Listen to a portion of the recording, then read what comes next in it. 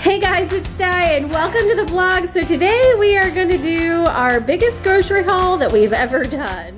So here's a quick look at everything, and we are hosting Thanksgiving at our house. It's only 7 people, but we are having to feed quite a number of adults, more than regular, so we had to get a number of dinners, just larger portions, and so it was about $300 worth of stuff for this grocery run, but it will be for a number of days that we'll be feeding dinner to 7 people. So I will go down and try to quickly share what's in the grocery haul and share what I'm also feeding for a large group. I love using my crock pot. I'm also going to be doing turkey breast because that's something really easy that I can just pop in the oven and it cooks on its own really well. We're going to be doing Italian beef, which is what that's for. I have chicken for a chicken buffalo dip that I'm going to be doing, so a number of like appetizer things as well.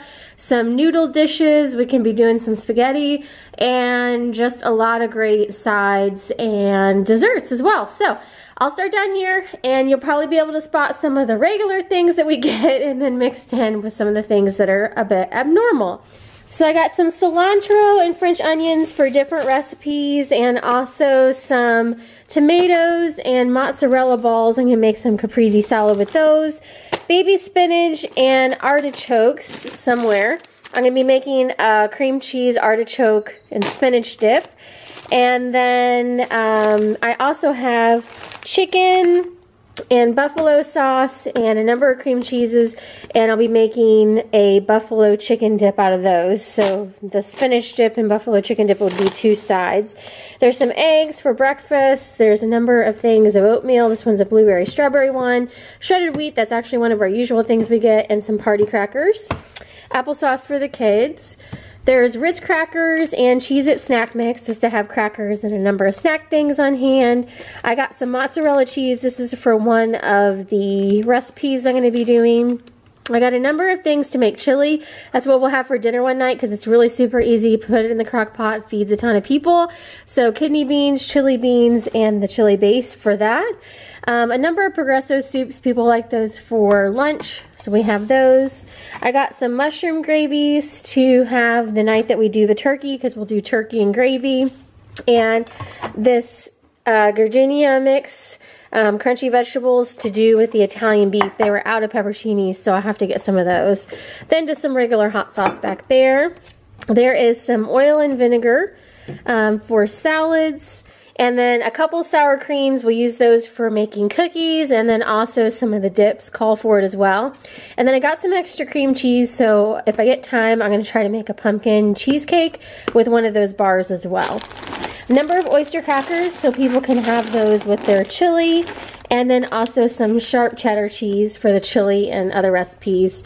One of the recipes called for both mozzarella and Parmesan in one of the dips, so I got that for that recipe. And go-go squeeze for the kids to have for lunches. Some disposable roasting pans. I like doing the turkeys in those because then you can just toss it. And then also some crunchy peanut butter to have on hand.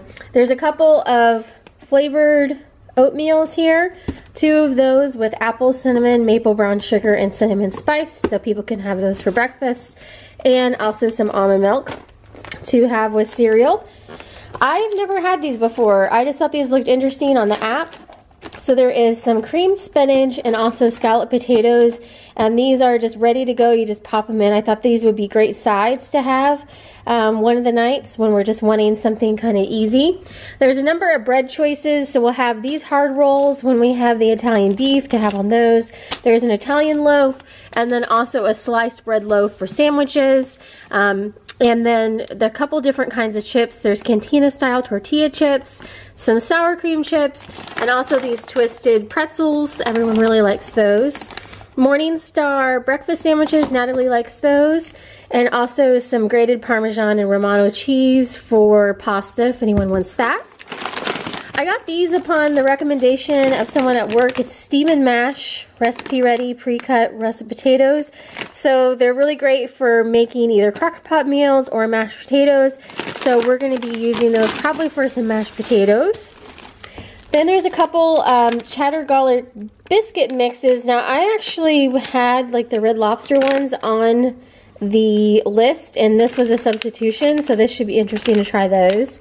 A couple of sauces to have with pasta, juices for the kids, both dark grape juice and the white grape juice, some milk, yogurts, that's all regular stuff, some dinner rolls, and then I also had to get some contact solution.